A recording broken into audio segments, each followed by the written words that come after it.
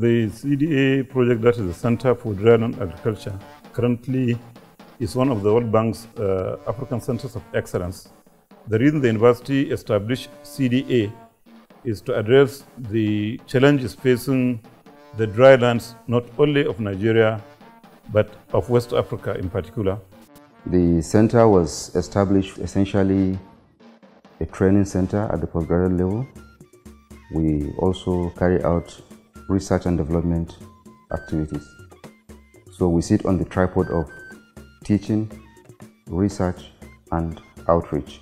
The Sahelian region of West Africa is becoming drier and drier, and the practices of the past of the Sahelian cannot be used to sustain the growing population of this area.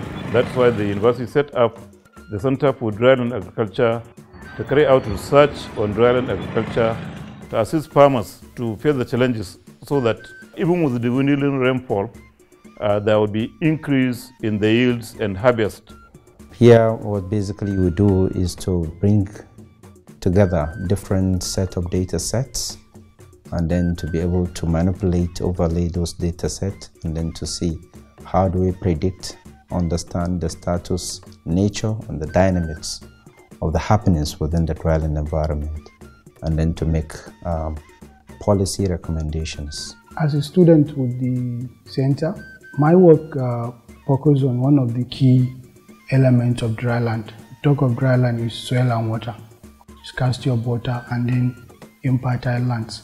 So I'm working on diagnosis of nutrient limitation and imbalances in the northern Guinea savanna of Nigeria. Quite a number of countries have capacity to actually predict the kind of projected yield you have so that they'll be well armed in terms of repositioning themselves in terms of the prices of commodity. Fully knowing the advantage of that, here at the center, for all the MSc and the PhD programs we have, GIS is compulsory. We are reaching out to a large community and we do several things. Some of them including how to make them get feeds for their animals during the dry season. As you know, this is a real issue in dryland and is one of the sources of conflict now in the country, lack of feeds for animals, which leads to pastoralists and farmers having conflicts all over.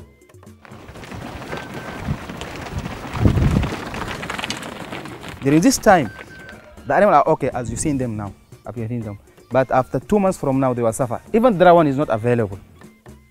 So if you use the abundance of dry grasses now with agri-byproducts into form of wafer like this one to be stored using binder.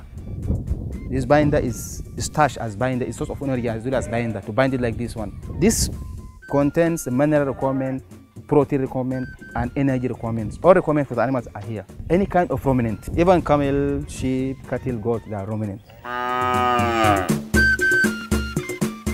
This is a plant tissue culture laboratory. It was established to propagate crops that are very high yielding or that are already improved, and then you want to have them in large quantities. We have students right now from our 9 countries. We get applications all the time because the program sells itself through the students. They tell others about Kano, about the university, and about what we are doing. My study, it will help the society in terms of how they are going to manage their own resources. I want to improve the productivity and the efficiency of sorghum and maize. This is a good challenge for all Mali and all countries in Africa. We have acquired skills in which we only read in books. We have acquired skills of improving our teaching. We have had access to trainings, that we never thought that we will have them around in this country. What the students stand to gain by coming here is our programs are new, they are robust, addressing issues of the dryland. I think so far so good. We are on the right track. We are moving towards excellence. The idea is to be a center of excellence. We in Nigeria sometimes we have low expectation of ourselves, but we can be the best we can be.